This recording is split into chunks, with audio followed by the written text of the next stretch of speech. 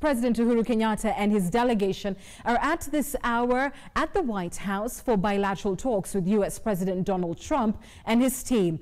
The talks, which will center on trade and investment as well as regional security, are expected to last some 40 minutes. President Kenyatta will within the next few minutes hold one-on-one talks with his U.S. counterpart in the cabinet room. Jackie Maribe is at the White House where it's all happening. Jackie, what can you tell us?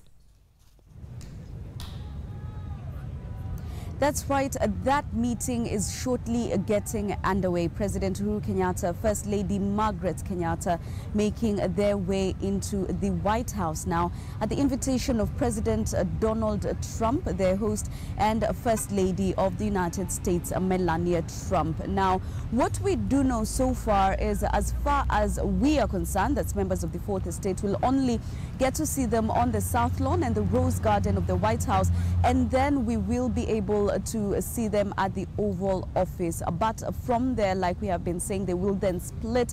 The presidents will go for their own private meeting and the first ladies will go for their private meeting. They will, in the course of this afternoon, of course, night in your time, proceed to the cabinet room for a meeting with the respective delegations. And the issues we are expecting to hear coming out of this meeting in the bilateral relations will be focused on trade and issues to do with the Big Four agenda, which is, of course, the big component of the legacy term of President Uhuru Kenyatta.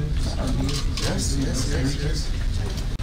Earlier on, however, President Uhuru Kenyatta led a business forum that brought together representatives from the business community, from the Kenyan side, as well as officials from the Kenyan government, and the U.S. Secretary of Commerce led a delegation from the United States. These are some of the highlights coming out of that meeting and the deals that were signed later on. These companies will assist you in generating a new era of prosperity and sustainable growth for your economy. We will obviously also inform you the reforms that we are doing as a country to ensure that we attract the private investments in our country. And I want to say that quite a lot is happening, and we believe we have an enabling environment that we've put in place that we should be able to work with you very closely.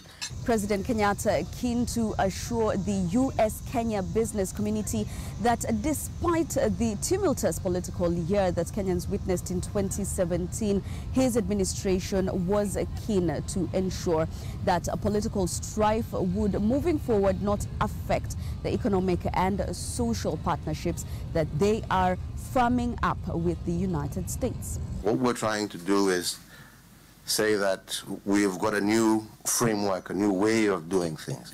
Some of the challenges that we had that discouraged investment, these are the challenges that we are trying to sort out. Right now, within the next hour, these meetings here at the White House will be ongoing, and we will be bringing you details of what will be the outcome of the meeting between President Trump and President Kenyatta. And the question that many have been asking, what's really in it for Kenya?